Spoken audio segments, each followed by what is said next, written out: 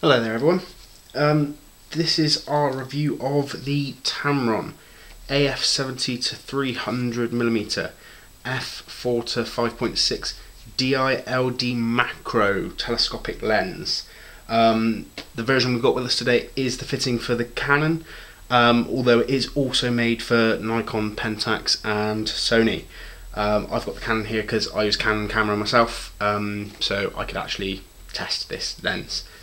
The pricing of this lens is for beginners or on the budget end of the scale. In fact, I think this may be one of the cheapest telescopic lenses on the market.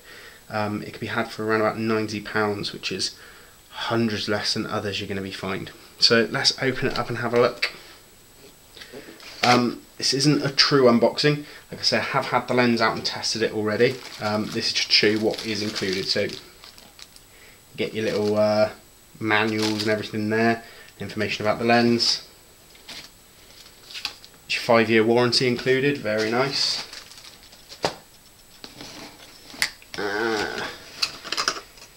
Lens hood included, lovely addition there. And of course the lens itself. Okay, where to begin? The Tamron lens has been around for quite a while now. It's not a new lens by any means, and neither is the technology in it. It's still very popular, mostly because of the price. Most people who first start out in photography or just getting used to a digital SLR camera, they use the kit lens for a while, start to get frustrated with the limitations of those focal lengths, and then want to test something else. So the Tamron really is a great lens for those that are looking for their first telescopic lens or something to try out. I think when people get bored of the focal lengths of their kit lens, a telescopic lens just gives them that extra distance, especially when you're first starting out in photography, and you have all these aspirations of taking photos of beautiful birds and bugs and flowers and things that might get spooked if you get a bit close to them. Telescopic lens is brilliant at making it feel like you're just inches away when you can be really far away, especially with a lens up to 300 millimeters. Another benefit of the Tamron is the macro feature that's included here. So not only are you getting the benefit of a telescopic lens for those sporting events or those far away creatures, but also for the close-up and detail that you want to capture. So if you're taking photos of bugs or of flowers, you've got the macro feature there. We'll talk about the functionality of that a little bit more in a minute. So it is quite a small and lightweight telescopic lens compared to others on the market, but that's probably a reflection of the price. It is made from plastic as well, again a reflection of the price, but it doesn't feel cheap, it doesn't feel flimsy, it's very solidly put together. Whilst I say it's lightweight for a telescopic lens, it has still got that bit of weight to it that makes it feel solid and reliable. Even though that has got a plastic connection on here, when you're connecting it to your camera, you never feel like it's a loose connection. It feels as good as any metal connection I've seen before.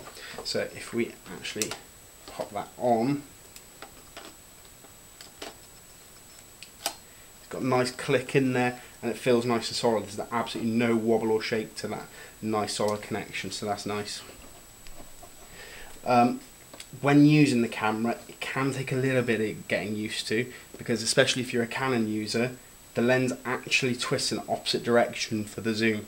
So if you're quickly trying to capture a shot, that might catch you out. But once you've used it a couple of times, you do get used to that.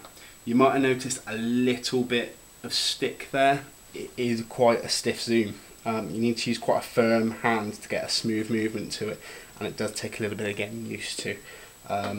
Again, probably something that's a reflection of the price, because they've had to build it quite tight to give it that nice solid feeling. On the other hand, focusing ring, nice and smooth, like that. And the manual focusing on this is excellent, so we'll talk about that a little bit more in a moment as well. Tamron does come with auto-focusing included, so if we flick it on, you can see the camera looking there. Now, this is one of my few bugbears with this lens, even for the cost. It's got quite a slow autofocus on there. it spends quite a while searching, so if you're looking to take a shot quickly or looking to react to something quickly, the autofocus probably isn't going to be what you want to use. Having said all of that, the manual focus on this is excellent. Now, some beginners might be a little bit nervous about manual focusing, maybe they've not done it before. I'd say go for it, give it a try, and if you're ever going to try it, this is the lens to do it on. It is so easy to use.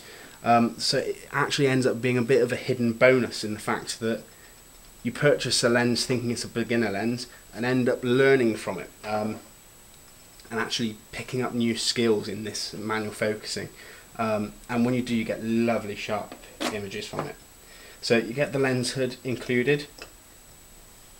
Now, when I was testing this camera, I kept the lens hood on at all times, and I had absolutely no issues with light or light flares at all. So this did a really good job of shielding the front end of the camera. I've always been a fan of round lens hoods compared to the tulip shaped ones. I just feel like they give a more telescopic feel and even distribution to the light that's coming into the camera. One thing to mention about the focusing while we're talking about that is the fact that when in autofocus, the front end actually turns. This isn't going to be a problem for most people unless you're using a polarizing filter, in which case that might get annoying as you won't know which way up you're facing by the time you've focused. Now, moving on to the macro feature, you can only use the macro between the focal lengths of 180 to 300. Now, in order to set the macro, you first need to set your focal length and then flick it across to macro. Once you're in that range, you can't come out of it until you've flicked it back. Now, this might seem odd to people doing this for the first time, but once you've done it once or twice, it becomes second nature and it really isn't an issue. It's a slight bugbear for me just because I'm not entirely sure why they've made it that you can't flick in and out of it, but it's not a huge problem either. And I'm just going to flash up a couple of photos that I took with that macro function now to show the benefit you can get with that function.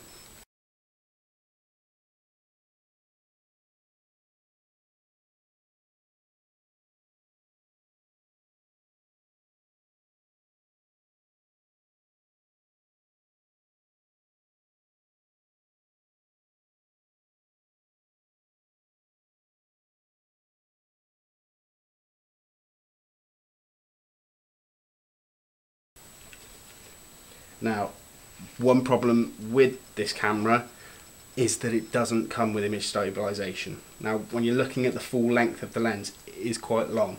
So when you're in the 300mm, it does bounce around a little bit. Now, I took this out for a test on the weekend, and it was a lovely sunny day, and I was shooting a sporting event, meaning I was using a very fast shutter speed. And I produced some lovely sharp images and didn't have any problems from the lack of image stabilization. My fear is that if you're shooting early in the morning or late at night when the light is going to be a bit dimmer, you're probably going to have to use a slower shutter speed, and that shake will creep in and you get a little bit less sharpness and a bit more blur to your images. So that could pose a problem for people wanting to do early morning or late night shots. Obviously, you're unlikely to be using a telescopic lens indoors, so that shouldn't pose a problem.